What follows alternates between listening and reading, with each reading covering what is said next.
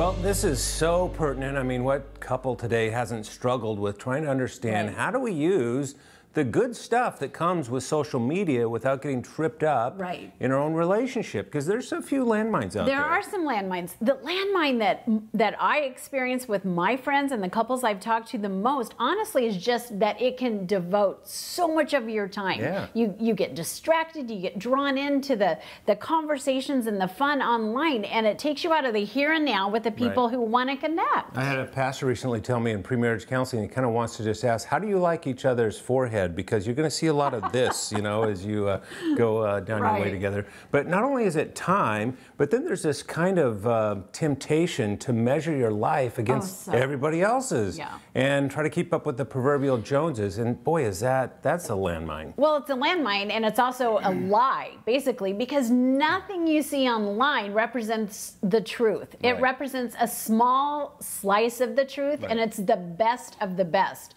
So that's what you have to remember. You know, it's the winsome part of someone else's life compared to the worst part of yours, and that is not the truth. And then lastly, I would suggest, you know, while everybody's talking about the world's biggest social network, you know, and all this platform that we can be on, think about the world's smallest social network, and that's just the two of you. Yes. And how can you create and use the technology to your advantage, leverage that for your relationship? I love that, because when you use like texting to share with me first something that's happening in your day when I'm not with you, that's a good way to use social media, right? Absolutely. Hashtag you can do this.